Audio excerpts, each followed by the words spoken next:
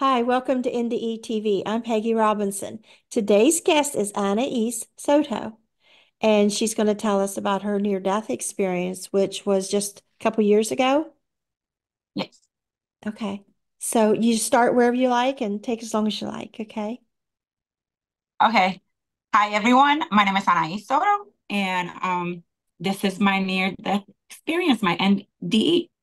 On September 16, 2021, I was not feeling sick. I was not feeling any symptoms. But unfortunately, when I went to the hospital, um, for just a stomach ache that I was having for 4 days. My doctor had advised me to go to the emergency room, thinking it was my appendicitis. My Spanish is going to come through, by the way, a couple of times, and I'm going to Now, struggle. was you undergoing cancer treatment at this time? No, not yet. I Oh, didn't know gotcha. I had cancer. Okay, okay. This is Um, before so then. Okay. Yeah. So I had called it was September 16. I had called my doctor to let her know that I was having a stomach ache. It was for about 4 days, and it was a little bit concerning. It's just a stomach ache though. And because it was on the weekend, the nurse was the one that responded and advised me to go to the emergency room. So I went to the emergency room. They did a CAT scan, normal routine for stomach aches, and they noticed that I had a mass. I'm in room number 6.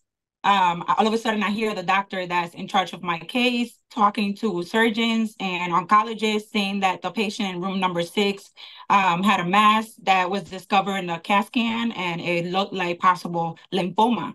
So I looked up and I noticed that that patient was me.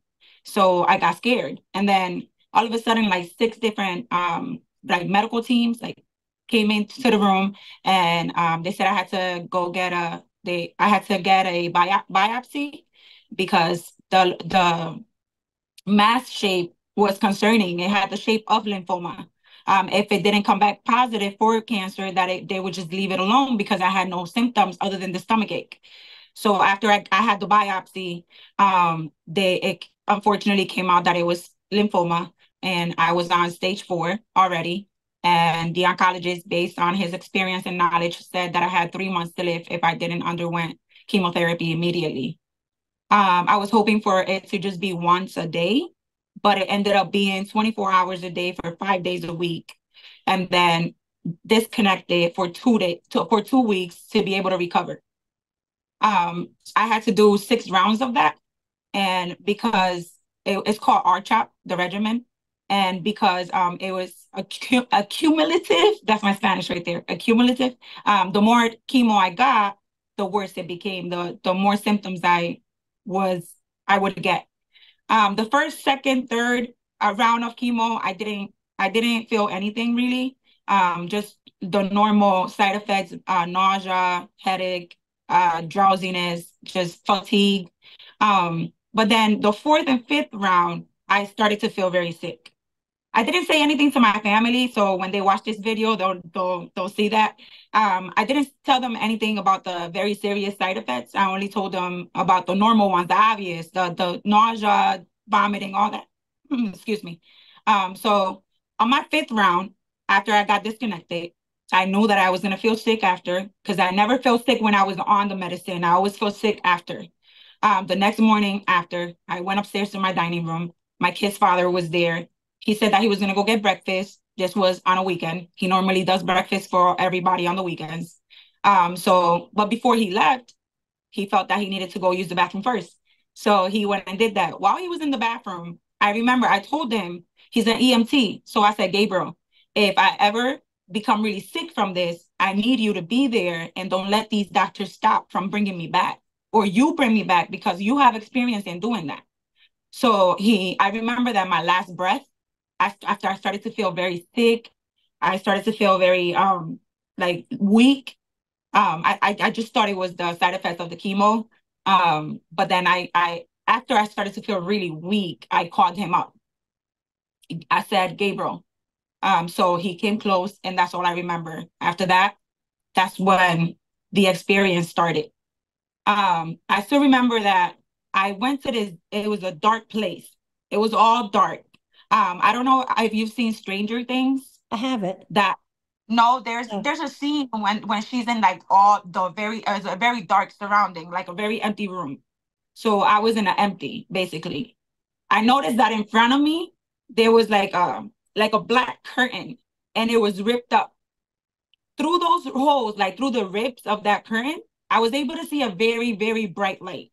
Now, what interests me about this is that I looked down because I knew it was me. I recognized it was me, but I couldn't see my body. At that time, I didn't care whether I was fat, whether I was skinny, whether I had a body or not. My interest became in finding out where that light was coming from in between those holes of that curtain. Or so I describe it as a curtain, but it was like in front of me. So when I got closer to the holes, I was able to see it became like earth.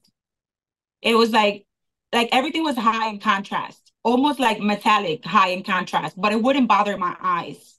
I started to hear these little kids laughing.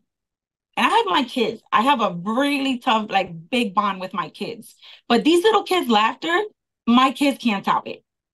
The laughter was so peaceful. It filled me up so much inside that all I wanted was to find where that laughter was coming from. So when I saw this place, right, it was grass, and the grass seemed like it was cut by hand with scissors because it was perfect. It looked like a carpet. No stains, no dried out spots, no brown spots, nothing. It was perfect. And then there was trees, and there was nothing else. It was just nature. The only thing I noticed that was man-made is like the seesaw. I don't know. Am I saying it right? right. Uh-huh. That seesaw. So there was kids there between the ages of 5 and 6. I noticed two of them specifically. One of them was a little boy with dark black hair, and then the other one was a little girl with two pigtails, and she looked like me when I was little. I couldn't see the little kid's face, the little boy, but I was able to see the little girl. She kept staring at me. But her stare was like a surprise stare. Like I wasn't supposed to be there yet. I didn't care though. I remember that I didn't miss my kids. I didn't miss my family. I didn't miss anything. And I love my life. I love my job. I love my kids. I love my family, but I did not miss anybody. I was not trying to come back. I was just trying to find this laughter and these little kids and this place that gave me so much peace and made me feel like I was going to be okay there. So I kept looking at this girl, and then all of a sudden, from like very, very far away, I hear somebody say, Anais, like my name real loud. It sounded like my kid's father. And that's when I came back. When I came back, I was already at the hospital. Okay. So your husband had got you there, or he called the squad, or Yeah, so after I asked him, he said that he brought me to the hospital. He said that he had put his hand right here, and that after he did that, that he saw that I just kind of left, and like my whole body just like empty. And that's when I'm assuming that that's when I was leaving. Like right now from that experience, I'm not scared. I'm not scared at all because I loved it there more than I love it here. Although I'm not, like I don't want to go, but it was very, very peaceful. what's your cancer looking like now? I'm sorry. Your cancer, what's that situation for you now? So the first cancer was stage 4. Unfortunately, 2 years later, June 6th of last year, I was diagnosed with follicular cancer again. It was a relapse. The only difference is that this time it was stage 1. So I had to undergo radiation instead of chemotherapy. And thank God that now I don't have anything. They just did a PET scan in February, and it came out that I don't have anything. Good. Yeah. Dodge that bullet. Two bullets then. I So, had the treatment that I went, I didn't just do R-CHOP regimen. They also had to give me another treatment called CAR-T. That's basically where they take mother cells, they send them to the lab, and then like they train them to like detect cancer, and then they put them back in the patient's body, and the cells like it wraps up around the cancer and it kills it. But the only risk about that is that they said I only have 40% chance of making it through alive. oh, what's it called again? It's called CAR-T. Party. Yeah, Huh. CAR/T. Huh. I So, think. I Go think I ahead. remember they discovered that in 2017 is when they came up with that treatment. Ah, that's Yeah. amazing that they can do that. Yeah. So, what did you think when you came back about having been there? Now you're back. I was sad. Oh, I was sad. I did it again. My family doesn't know this. They're gonna find out. I was sad. I was not trying to come back. It was very sad to feel so full of life and so like and have to come back to noting like no, that I have cancer. I didn't want to leave that happy place, that peaceful place, to have to come back to treatment and believing that I was gonna die. I think who do you that think those kids were? That boy and that girl? Any idea? I think that little girl was me. Because what's interesting, right? When I'm a believer, I'm just not really into like attending church and stuff like that. I don't really know the Bible much like that either. But when I was talking to my friend that's the wife of a pastor, my pastor, I consider him my pastor. She said to me that when I told her about it, she said that the little kids, that's what it says on the Bible. But I didn't know that when we die, that we go back to being kids or something like this, she was saying. So, but I didn't know that. So it was interesting that although I did not know that I was on the Bible, when I left my body, that's what I was able to see. So now I always state and I quote, I believe not because of what the Bible says or what my pastor says. I believe based on what I saw and what I remember. So that from that little girl's perspective, she would have been seeing what she looked like older when she looked at you. Yes, yes, yes. That's right. And I feel that that's why she was staring at me. What about the But little boy? Any thoughts I, there? I don't, I Okay. don't know who that is. I Okay. still don't know. The only thing I can say and I can compare it to is that a month before that, my brother got killed, and he was on his way to his girlfriend's house, and a car hit him, and that his body was broken into like 10 pieces. And I was the one that had to recognize his body by seeing the picture that the detective showed me. I saw a picture of his head on a table, and that really Oh, traumatized me. So yeah. I feel like that little boy could have been him because, but then I wasn't able to see, he wasn't able to see me because I wasn't supposed to be there yet. But then my vessel, my little kid vessel, was able to recognize me and was looking at me surprised because I wasn't supposed to be there. So you saw grass, you saw trees, you saw the seesaw, and you saw children. And these two children seemed like zero, or at least the girl seemed like see you. Yes. It looked just like Earth. It didn't feel like it was like the sky or heaven or anything like that. It just the only thing I can compare to it feeling like heaven was the peaceful feeling of it. Was there any sound? No, the what I can say is that the laughter that I heard, when I looked at the kids, their lips weren't moving. So it was more like we were connecting through emotions. So like you're able to see somebody like that. I was able to connect through with that little girl, with those little kids through feelings and emotions because I was able to find them. I was able to find that they were the ones laughing, but their lips weren't moving at all. Were there a lot of kids or There was a lot of them, but then the ones surrounding those two little kids that I was able to focus on just seem very blurry when I think back on it. okay. So no kind of information coming in explaining anything or nothing saying you had to go back or no. Yeah, Okay. it was the little girl. It was the little girl that was looking at me like, okay, I know you're me, but you're not supposed to be here, and you have to go back.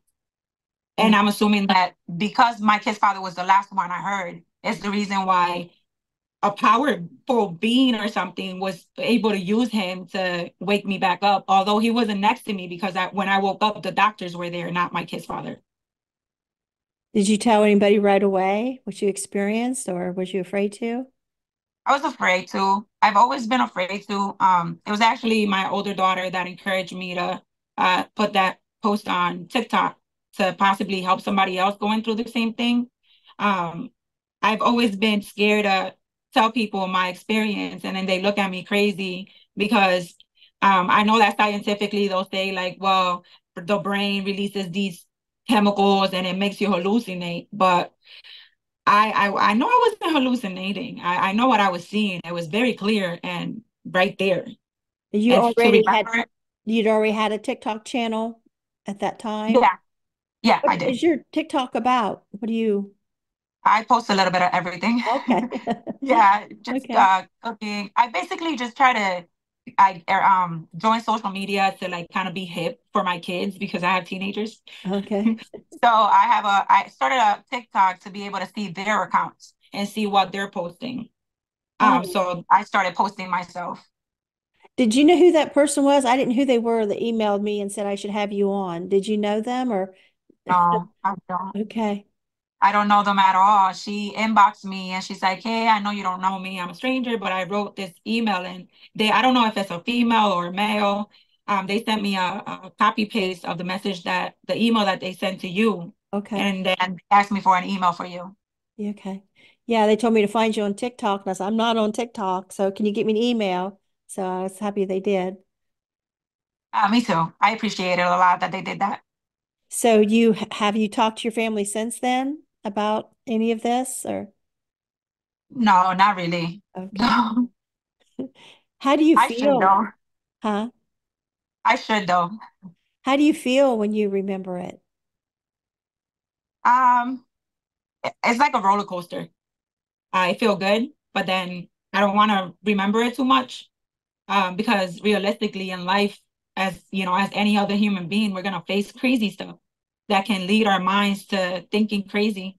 So when I think crazy, based on whatever I'm having in my real life, I feel like I want to go over there. And realistically, that's not a good thought. So it's a roller coaster.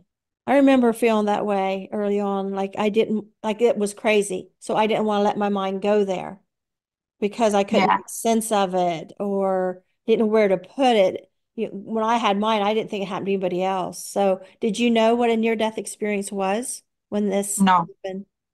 no, Have at you all. watched very many since then to find out what other people are experiencing? I have. Yeah. I just kind of do it quietly because I just don't want anybody thinking, oh, this girl is crazy. Because in reality, I'm Yeah, not. right. So it's like again, it's like this experience is a complete roller coaster. You got to really pick and choose who you say it to because not everybody's gonna take it in like an interesting way. Yeah. Well, you might be surprised. A lot of us are that we don't get the flack, the rolling of the eyes, or that we think that we would get. At least I know I was. I was surprised. I was really afraid people would come out and say this and that, and it wasn't really.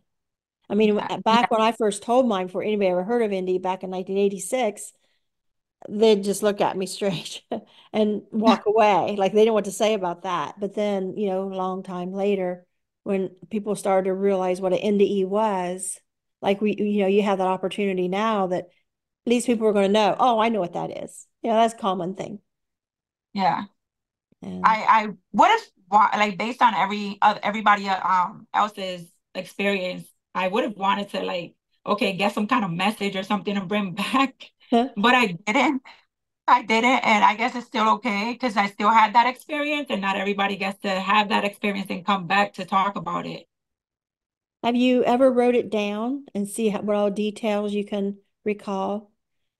I have, and also I tried drawing what I saw, but then every time I draw it, again, it just felt really good there. So I really try not to touch that experience too much. I imagine when it's that beautiful and that laughter Yeah, with children, I mean, that it would be hard to go there and then come back to what you were thinking, what you were dealing with, normal life. yeah. I feel like so I've heard a lot of people saying like the gates of heaven and gates to heaven and all stuff like that. I feel like in heaven, there's really nothing man-made. Like there's no metal, there's no wood, there's nothing like that. It's all nature. Because as a believer, I feel like that's the only thing that, that's what God made.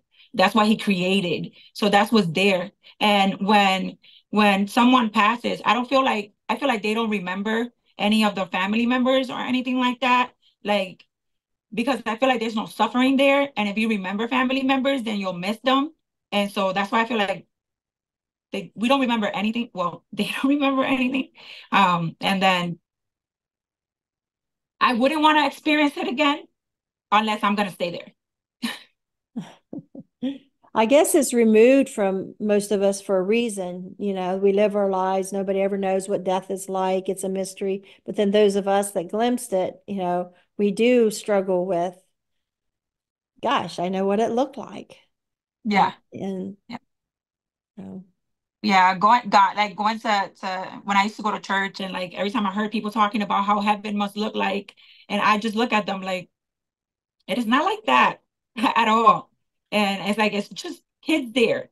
And again, like that confirmation from my pastor's wife telling me that that is what's written in the Bible, that when we die, we become kids again. It's confirmation that I was in heaven.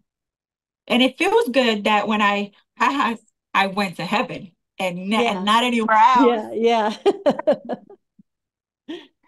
Yeah. Have you seen the movie Heavens for Real? Is it with the little boy? Yeah.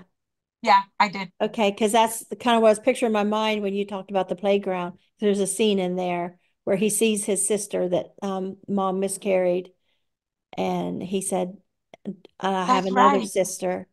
And there's that scene where I think there might be a seesaw. I know there's swings, but the kids play on a Yeah, yeah, playground, yeah. and so that's what my mind went What? to. That is interesting. I didn't remember that. And like he saw his grandpa or something like that, right? Yeah, so he's sitting on a tractor, and he's got Yeah. in his Oh my lap. God.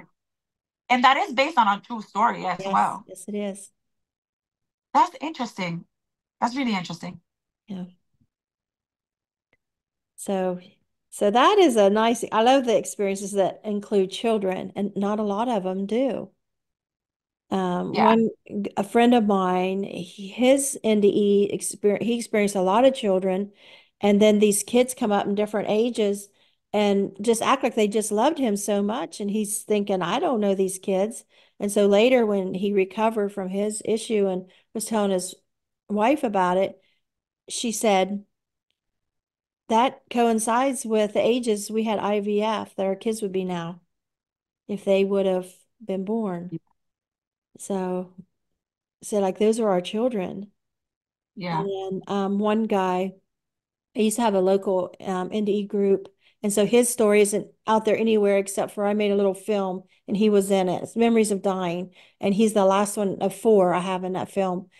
And he had a little girl that wasn't supposed to live very long. She was born disabled. She could never communicate. And she lived to 18 and died. And later, when he died in the hospital, and of course, come back, he saw her. She was playing and doing flips and running. And he can run up and says, Daddy, I love you. And he got to Oh, see her like a normal child. And he just oh, cries, the man just weeps when he tells it. And I think her name was Natasha or something like that, Sasha. And this is just, those are my favorite ones when it involves children. So yeah. I wouldn't mind experiencing that again. But again, as long as I'm gonna stay there, because unless it's like a message or something that I have to go get and bring back. I always thought in my mind, what if I'm the chosen one or something like that? So being able to come back, it's like, oh my God, that was interesting. Why, like, but then again, it's like, okay, so why was I able to come back, but other people have to stay? It's like yeah, it brings up a lot of questions. it does.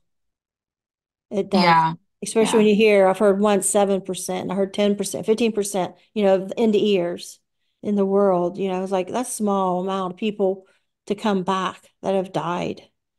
yeah. I wonder why. Why do we get to come back and other people don't? Yeah. And, now that we have Like, the internet, everybody can share these, where yes, before you didn't even know what an NDE was. Even if there's books written and stuff for like 10 years before I even heard the word, I didn't follow what books are out there or any of that kind of thing. And so when back when I started getting internet and I thought, okay, what do I want to search? Okay, so here's this machine. I can, search anything I want. Well, on them near-death experiences I heard about, because I still wasn't believing mine was really an NDE. Mine was so different than everybody else. And with a few that I was hearing or reading about.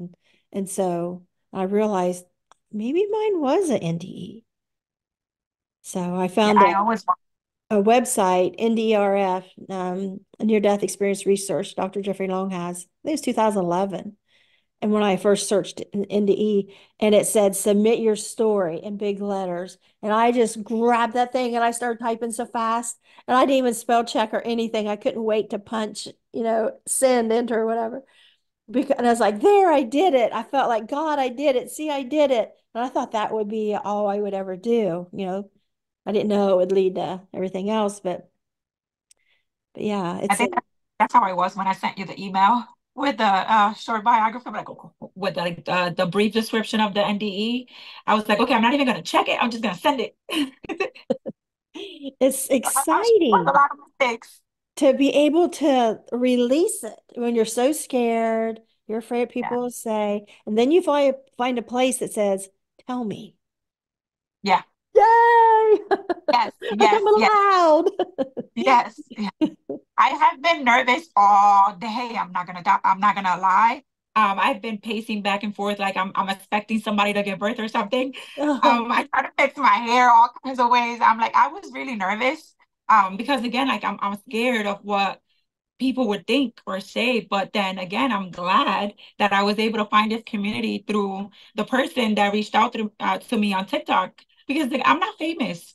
I really don't have any followers. I just post whatever comes to mind. If I'm cooking rice and beans, I'll post that. And then all of a sudden I get this message. I'm like, what?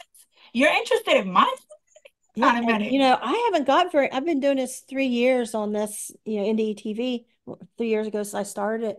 And I haven't got maybe three or four people that contact. I wish I got it every day. They would contact me and say, you should have this person on, And so I love getting those when they tell me it's somebody I should have on because I search for guests and so I didn't have to search. Somebody said, hey, have this girl on. I was like, okay. I'm glad you allowed me to come on your channel. I really appreciate it. I hope you were not just nervous, you were nervous, excited, because I remember how I used to be being on, Yeah.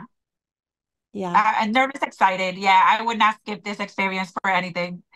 It was just that. I'm still a little bit nervous, but I'm starting to like calm down a little bit. I love that kind of excitement. It's like my favorite excitement in the world. It's like it surrounds about getting to tell my NDE or something.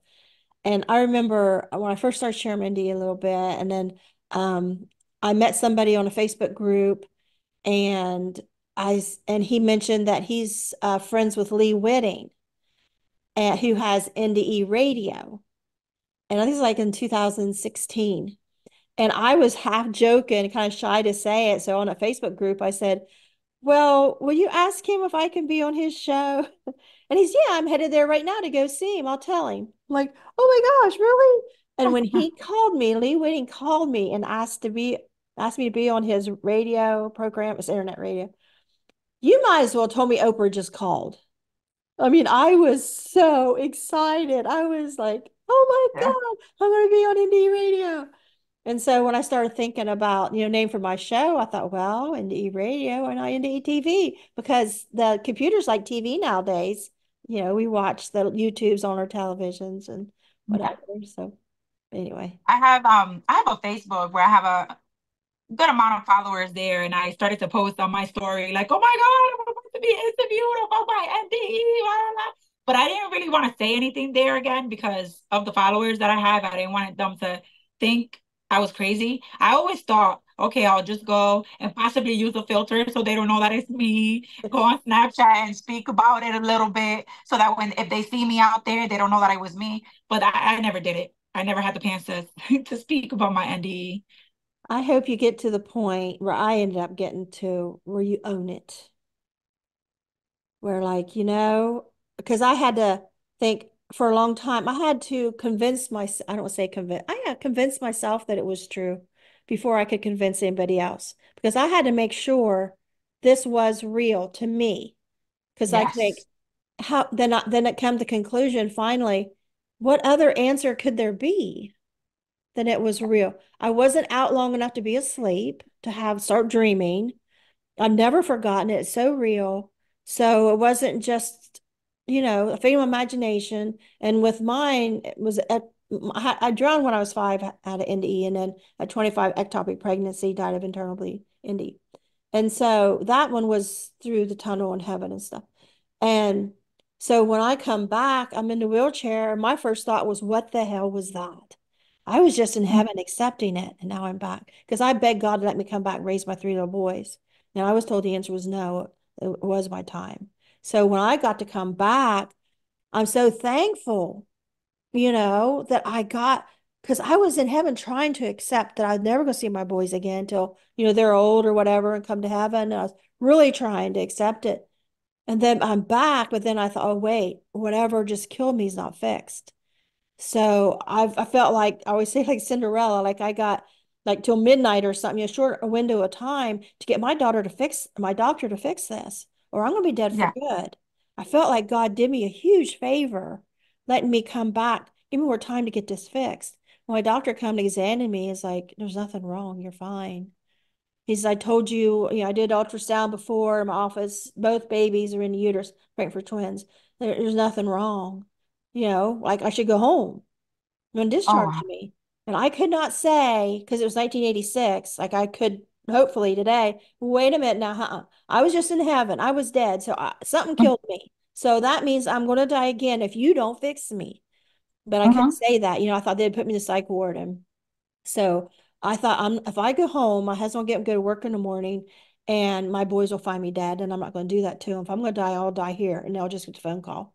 So, um, so I said, well, I'm not going home. That's all I said. And so he looked at me like I was weird. He said, well, make you feel better. I met you. So he did. And so then the next morning he come in and did ultrasound. That's when he found I had internal bleeding, filled my entire abdominal cavity, curved to my chest. They rushed me into emergency surgery and, do ectopic pregnancy. They can't save babies at 2 months pregnancy. But so my NDE saved my life. Because if I Wow. hadn't had that NDE, say if I just passed out or if I just Mm-hmm. died and then come back and not had any experience, I wouldn't have known. My doctor was full of it when he said I was fine. I knew there's no way I was fine because I was just dead and in heaven. That means Yeah. you're not fine. You're Mm-hmm. not fixed. And I needed to get fixed so I could be here and take care of my boys. And I couldn't. So, but so yeah, it's like my NDE saved my life. Because if I Yeah. didn't, like I say, I would have went on home and they'd found me dead in the morning. That'd been the end of it. And so I got, people don't realize, like surviving cancer, how blessed we are to have Mm-hmm. the opportunity to raise our children that a lot of women don't get, whether it's cancer, ectopic pregnancy, car accident, whatever, that they Yes. don't get to raise. Because I mean, I know you were enjoying where you were and you were happy there. And a lot of people are like that. They like I feel like I might make people feel bad because I was like fighting no. Like nobody else is gonna raise my kids. Yeah. And other people Yeah. were like they felt guilty because I didn't think about my kids. I just thought this is cool here. I'm gonna stay. Imagine telling my kids this. Yeah, I didn't miss you guys when I was there. It's like, oh, so that's why I didn't say anything. But Um then I Go ahead. go ahead, go ahead. Oh, Oh, Mary Neal was nearest orthopedic doctor. I don't know if you heard of her. She was a kayaking accident. And she had a beautiful heaven experience, and she thought all her kids would be just fine. She just wanted to stay there. And she felt bad later that her kids would hear her say that. Like, didn't you want to come back for us? And she's like, oops, yeah. sorry. And So, I know that they're gonna be asking that when they watch this.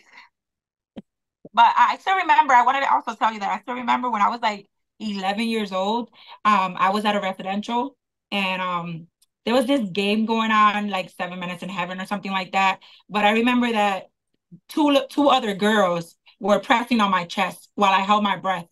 So I had to hold my breath enough until I passed out. So when I passed out, I remember I was standing in front of again of a dark curtain. The only difference is that the light was only coming from one side and then it was dark on the other side. And so standing in front of that curtain, I had to choose. But it wasn't like, well, you know what? Based on everything I know, I'm going to the light. Like it was really my deepest desire choosing for me. So like I always understood from that experience, like I could sit here and say, I believe in God, I want to go to heaven. I want to go, and follow everything that says on the Bible. But then in reality, when I remember when I passed that time when I was 11, first I didn't know anything of the Bible. I didn't know anything of God other than Jesus was Jesus. And then so standing there, it explains to me that it's not us who choose where we want to go, the path we want to take, but then our deepest desire, like what's truly deep in there that you don't even know or think about, is what chooses your path when you pass. So we got to sometimes like evaluate ourselves and truly see what it is that we have in our hearts, because that's what I feel from my experience that chooses. And then the third time that I had the experience, I only went to one empty, and then I was brought back. You That's only after I did party. you only went what? I only went to like an empty. It Oh, just went empty. dark. I was in New York at the hospital that was treating me. I'm from Connecticut, so my kids were all the way in Connecticut, separate state. Nobody was close to me. They had given me the CAR T treatment. I became very, very sick. My fever wouldn't go down. They were literally planning on sending me to the ICU because I was becoming very sick. I had to learn to talk, walk, do everything on my own again. That's why they called me a reborn. So I remember that time I left again my body, but I only went to an empty, the space that I saw at first when I first had the experience. And then after that, I heard my daughter, Tiffany, and my older daughter, Janalise, called out for me, Ma! Like in desperation, like something was happening to them. And that's what brought me back. And then after I came back, I started to argue with the doctors. I just let me go. I'm in New York. I gotta eat pizza. I can't be at this hospital. And like a week later, they let me go. So that experience was after the first one you just told about the playground. The second one wasn't there. It was at a dark. It was, I think some yeah, people call that the void when it's just black and nothing yeah. really there. You're just out of your body. And how did that feel in that space? I felt normal. I didn't feel worried. I didn't feel like I had to search for something. I just felt normal. Like it was okay for me to be there. I didn't know what brought me there though. That I can say. For every experience, the first one and the second one, I did not know what had brought me there. All I knew is that I wanted to find out what was next. Like what was beyond that black curtain. I think sometimes think that people watch a lot of these NDEs, and I think in my mind they must pick one. Okay, that's the death I want. Like that's what they're going to have. But those of us that had multiple NDEs, it's not the same every time. Just It because we isn't. had one experience one way doesn't mean when we die for good, that's what we're going to experience. It's going to be different. I mean, So like logically speaking, I can say when I think of NDEs, I feel my own personal opinion is not based on any fact at all. I uh, feel that based on what we fill our brain with, the information that we fill our brain with is what we're gonna see when we pass. Because that's what your brain is releasing in a type of way. I don't know if I'm wording it right. yeah, So that's why it's so important to fill our brains with as much positivity as possible so that we can have that positive experience when it's time for us to go. yeah. Don't die in a negative mood, in a bad mood. No, at all. At all. Oh no. Yeah, because my first one, the drowning at 5 years old, it was just all out of body. But I heard a female voice say, "Don't go yet. If they find you soon, you might go back." And so I was just this ghost girl, just doing stuff and watching my family below and things. So, and then, then later, after I had my second NDE, it wasn't long after that, I recalled that drowning NDE one night. I was up with the night sky, and it just like a big movie screen. The memory was so clear, and it just like took me over. And I watched it from front to back. It was like a movie trailer of it. And I was like, whoa, did I drown when I was little? And the bits and pieces of memories that will start coming back. And asked my mom, so I went to my mom's house the next day, did I drown when I was little? And how did you find me? Because I didn't see the rescue. Like I was flying around town doing stuff. We lived in the country. And and then suddenly I was coughing up water down my brother's back because he's carrying my body. And she's like, how do you remember that? And I come to find out that, see, I was their sixth child, fifth of the living kids, because their firstborn died at 9 months old. And my dad's family blamed her for neglect of that child. So she didn't want anybody to know that I had drowned in that pond because they'd all blame her. So it was never discussed. And my Oh sister wow. and brother that was there, they had never said anything. And I'd had no memory of it. It hadn't just, come to me. And so she later remembered, she said, yeah, she noticed when she noticed I wasn't there, she asked my brother, "Where did you see her last?" and made him keep diving down the water until he pulled me up. And then he's carrying my dead body up to the house. And I Wow. started coughing up water down his back. And so they left me standing there on the road sick, and they just went up to the house. And I was so sick. My belly was full, a tiny little kid, belly full of pond water, and I was weak. And I had all the memories of everything that just happened. And I Wow. thought, I was just flying, having fun. Why would I go up to that house? And because during the NDE, a voice had let me know my family didn't love me. And then they said, God sends children here to be loved. That's why he sends them here. And I said, well, you just let me know they don't love me. And you tell me that. And so now I'm back. I remember all of this. And I'm thinking, I know drowning really hurts, but I'm not going to fight it this time. I want to go back to that pond. And because I felt it was my right. At 5 years old, didn't know the word suicide. I'm gonna go back to that pond and I'm just gonna let myself drown because I want to go back flying again. Like, why would I go up to the house that family don't love me? And then the voice I heard earlier that said, no, don't. If they find you soon, you might go back. She now appears in like this white shape of an angel, like a woman. And because I start to walk back to the pond and she stops, she says, no, don't. So that's the second time she said, no, don't to me. She says, no, don't. And I said, why? You know, they don't love me. And she says, well, you'll have a lot of love someday. I said, when? And she says, when you have your own family. And I said, where will I find it? And I think I was just trying to keep asking questions so she didn't leave me. I wanted her to stay. And she pointed right towards Belpre. And that's where I met my second husband, who was in my soulmate. And so I don't know. It just seems like, who are these people that Yes. tell us Yes. these things on the other side? And How in they the know our NDE language. with the twins, it was all tunnel, heaven, bright white light, God, Jesus, and all that. It was totally different. And so, yeah, but go ahead. What do you think? What do you make of I, all of I I this? remember also when now that you were saying about the voices and like the people that speak to us, when I had the experience when I was 11 years old, I still remember it was like it was a guy, it was a man's voice or something like it was because it was tough and deep. But all I heard him say was, "It's not your time yet. You got to go back. It's not your time yet." When I was 11, but then when it happened recently, when I had the cancer, I didn't hear anybody other than the laughter. Man, what if he was there, but then he didn't say anything because I didn't listen the first time I went back, something like that. And who knows when our time is? I mean, that just Yeah, mystifies me. Like, yeah. they It's know when interesting our time because is. That's amazing. yeah, if you when you look at all the stories, like everybody's experience that had an NDE, they don't say it wasn't your time yet. You got to come back at this time, or it's not your Right, time yet. You got to come back a year later. right, They just say it's not your time yet. right. So that's very very interesting. Imagine if we knew how and when. Yeah, Yeah, yeah. That would be weird. yeah, Like, we could go jump off a cliff. Well, we're not going to die today, yeah. Like Walk up they front of well, traffic. Well, I'm not going to die today because I yeah, did, it would be yeah, weird.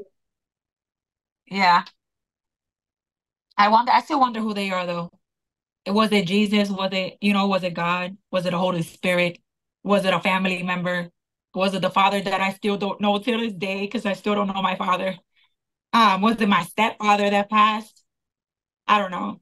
I guess, on the other side, time doesn't matter. Like at time here, we have to go through this process. It's apparently time doesn't matter. And so they know when our time is because they can apparently see the future and know all our path. Like a lot of people have life review. They see their whole life and then they're like maybe given these messages, this wasn't right or you did good here or this was a wonderful thing you did. And there's this judge, of what's good and what's bad and what they want us to learn. And another thing I've noticed is both NDEs, even though they were so different, both of them had these visions. This scene would just pop up like a TV without the TV, just the scene, and it showed me something. And with the drowning, it was a vision of my past, just looking in this fishbowl, and it let me know, oh, the fish that's bumping into me as I'm, drowning in this water, they know something I don't, that I'm dead. Because I didn't get that I was dead at first. I thought, My parents lied to me. There's no such thing as drowning because I'm breathing now and I'm fine. Like, what was I afraid of? What was I struggling for? And then had that vision of looking in this fish bowl and stuck my hand in. The fish was afraid of me. And I thought, well, how come these fish are bumping me? And then, oh, the fish knows something I don't, that I'm dead. And I've looked on the internet. Do fish really know the difference between live things and dead things? I assume they do. Their animals seem to have that instinct, but I don't know. Just that it opens up this whole box when you have an NDE of questions. Yes, yes, absolutely. If I sit here and ask all the questions I have, we won't ever stop this video. I know. Yeah. And I keep wanting somebody to answer them. And I keep wanting some university just to focus just on NDEs and study these seriously. Like put us all under the microscope, lie detectors, background checks, mental health Yes, checks, do everything. And then take the yes, ones that you feel are credible and then go forward and study what they're saying. Because I yes. feel this is a they want to study space, they want to study the earth, deep down in earth crust and everything. But here's this realm that exists all around, and they know that because I forget the exact words, is like we can only see a small percentage, the surface, the Mhm. physical world, but they know there's this huge world unseen. Well, that's what we're talking about, is that Yeah, unseen world. There's this intelligence in there, and study it. why not study it as long as they're Yeah, rolling their eyes at us, the scientists that say, oh, impossible, and those people are yeah. nuts, and they don't believe in an afterlife, that they think we're just wishful thinking. Really, millions of people that have such similar stories from all over the world, we all had the same type experience. That's my question. That's one of my questions. It's like, so if it's not real, like many scientists believe or many other people believe, then how come people that don't even know each other exist, have similar experiences? And a lot of them, like a lot of us speak about seeing kids and hearing them and like similar stuff. So how is it how? It's like I can't even ask it. How? We don't know each other. We don't know each other's background. How do we have similar NDEs like that? It must be a real place that we go to. Yeah. And our stories don't change. Yeah. I even underwent when I went to get checked out for my mental health, because when I came back, one of the things I wanted to make sure is that I was not like my mind wasn't completely affected with the treatment that I was getting, and Uh-huh. that's what was making me see stuff. So I called my PCP and I was like, I need to get checked out. I need an evaluation, and I'm mentally stable to the point that I'm a CSO of the police department from where I live. So if I wasn't mentally stable, I wouldn't be able to pass all the examinations that we have to go through to be able to be a CSO. So I know that what I saw, it wasn't, okay, I have mental health. Okay, I was under the influence. Okay, I was hallucinating. No, it was not any of that at Yeah. all. I mean, I used to be an investigator for children's services. I was a primary counselor at a maximum security women's prison. I was a mental health social worker, state mental hospital, on and on, these things. If I was so crazy, how did I hold these positions? I've never had a bad evaluation. I've never been fired. So Yeah, yeah, like that's why? my question. Now, Yeah. not to say I do believe some people are lying. I mean, Oh we yeah, all have that natural instinct. When somebody tells yeah, us something, no matter what it's about, we're just like, I don't really believe this person. And yeah, I'm finding too many inconsistencies in their story. And they just seem to be one upping everybody, or, whatever it is, which we know maybe they're not, but yeah, I'm sure there are. And some into ears is like, I just really gotta sell books. I just really gotta sell books. I gotta get my story out there and sell books. I'm like, really? Because I got to get my story out there and everybody else's story out there, because I feel these are glimpses into God. I feel yeah, we can see God when we talk about these NDEs. We can find out, okay, the telepathic communication, the scene that you saw, what I saw. Why did we see you see this and I see that? And it's like it's all mhm, designed just for us. So yeah, they know we're going to come back. So it's like, what do they want to give us, like this gift, when we go back to help us forward? And if Yeah. nothing else, give people hope that death isn't the end. If some major disaster happens, they're going to know about these experiences. Maybe people have less fear. Yeah.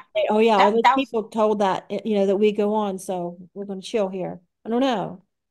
Yeah, that was really one of my main goals to be able, because I hashtag like our chat regimen and like chemotherapy. I hashtag all that because I remember when I was first diagnosed, I would go on like the internet and search up other people undergoing treatment just to see their side effects and stuff like that.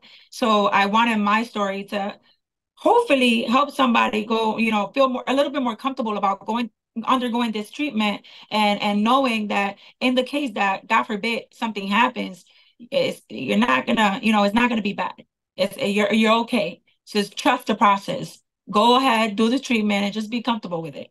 I mean, honestly, when I went through the whole treatment, I feel like it was more like a mental battle than anything, because I didn't want to like die. And normally when you hear cancer and chemotherapy, the first thing that comes to mind is I'm gonna die.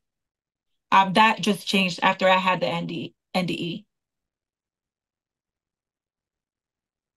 And it seems like people that have had NDEs, when they come back, they're healed of whatever Yeah. it was. Like mine, Yes. Yeah. obviously, I had surgery to get, ectopic pregnancy. I couldn't live without surgery. But like, with you, chemo, you end up being healed eventually. Yeah. Other I did. people have had like 2%, chance of survival, whether it was from a heart attack, all their organs shut down, or COVID, or cancer, whatever it was. It seems like I think being in that light has some kind of healing properties our bodies, Yeah. because Yes. I we're all healed when we come back. You don't yeah. hear of NDE and then next week they die. Yeah. Well, I sometimes believe you so. do, I suppose, because some people have recorded people having NDEs and then they end up dying, but they want to get this story out. Yeah. But I think so. So I wasn't, so again, like I was supposed to, they said that I had 3 months to live. And then they also said it was only 40% chance of making it through that treatment, the CAR T. So I believe that I was healed. Yeah, You I said was healed with 30% that chance, 40%. 40% And chance. I wish that I was able to like print out some pictures of my PET scan so that people could see the amount of cancer that I had in my stomach. It was between my stomach and my spine. It was really big. It looked like black circles all over my stomach. And then now after they did the PET scan again, there's nothing there. And I wasn't supposed to make it through. The professionals, the experts. I don't know if you're familiar with like the top 5 hospitals for cancer in the United States. I went to one of the top 5s, MSK in New York, in Manhattan, and they're all experts there. And they were all telling me, you have 3 months. So honestly, when they said that to me, I was on a telehealth appointment. I was standing in my kitchen. My kids were there. My best friend was there. My kid's father was there. They heard the doctor, Oh, because I said to the doctor, "You're not God. You can't tell me when I'm gonna die." And she said, "Well, I'm not God. I'm trying to do something better than God." So, and I said, so if I don't do this treatment that you're saying is only 40% of making it through, how long do I have to live? And that's when she said 3 months. So I remember, yeah, I wasn't supposed to be here for Christmas with my kids. So I said, you know what? If I'm gonna die, then I'm gonna die fighting. And I went the treatment. I know it's hard though. I mean, when you think of leaving your kids behind, and I don't think there's any worse feeling in the world Oh than, no, than thinking about absolutely. leaving your kids. Yeah, absolutely. Especially like when you have a bond as strong as it is, like my bond with my kids, I'm like, I can say I'm obsessed in a healthy way with my kids. I cannot be without them. I have been told by different family members, including my son, to go on vacation, to take some time, because after I did treatment, I didn't like go to follow up with, wait a minute. I just was diagnosed with cancer. I underwent a whole treatment. And then after that, I just went straight to being a mom and to working and handling my life. So it was like a big punch. And sometimes I struggle. And my son tells me, go on vacation, take a week off, treat yourself. But I don't, because every time that I think of going on vacation, I gotta go on vacation with my kids. Yeah. So the thought and the feeling of, oh my God, there's a possibility I'm gonna die. Like before I was diagnosed with cancer, my boss's daughter had just turned 12 years old and she passed from leukemia. So I thought myself, I'm like, I have sinned. I have done so many crazy stuff. If that little girl didn't make it through, I'm not gonna make it through. So I was already ready, I spent like $600 going to like a five-star restaurant to eat everything I could. Because I was like, I'm gonna leave. I'm gonna do everything that I wanted to do in my life. Even though I didn't go, and now I'm left with debts and bills. But yeah, like I'm like, she didn't make it through. I wasn't supposed to make it through. And now the fact that I'm here, that's definitely God. Because the Well, experts were saying no. are you a police officer? I'm a CSO. So basically what a nurse is to a doctor, I am to a police officer. Okay. Okay. A CSO. What's that stand for? It stands for community service officer. Community service. Community service officer, yes. So what do My you goal do? is to, Like, do you, so go I'm ahead. just curious. Though whenever there's like a disaster, whenever there is like a car crash, we attend the police officers. We also answer 911 phone calls. We just don't have the right to arrest. Okay. Interesting. Basically, so the department is saying they have all these officers, right? And there's certain calls that come through to the 911 that does not require a sworn officer to attend it. Like, for example, my cat is up a tree. Now you have a whole officer that could be attending a 408 call, which is like a life or death situation, handling something like a cat up in a tree. So that's when we come in and we handle those cases so that the officers can focus on the more serious ones. Do people really call about a cut up a tree? Yeah, sometimes. Do they? Because they come down on the road, right?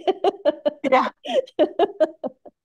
That's what we say. That's what we say. Sometimes we just sit there so that we can like comfort them, like, it's okay. We go through. We try to not let anyone feel like their call is not urgent. Then something else to start when people feel like that. But yeah, we still go. Okay, that's funny. Was there anything else that you wanted to add or discuss? Or been really No, interesting. yeah, no, I think I have to go back to church. Are you recording this for your TikTok as we talk? No, I'm Oh, not. No. oh, okay. I seen a thumbs up show up on your screen while ago. Now that's okay. Yeah. Oh no, no, no, no. No, I'm not. Did it? There was a thumbs up? No. Yeah, earlier on. Yeah, it just showed up right on the side of your head, a big thumbs up. So I thought, No. okay, Yeah, I'm gonna share the video though. I'm gonna put okay, it on all my social media platforms. okay. Well, I'll get it ready now and send it to you later today so you can Okay, share it all sounds you want. good. Okay. All right. All right. Thank you. Thank you. Uh-huh. Bye. Bye.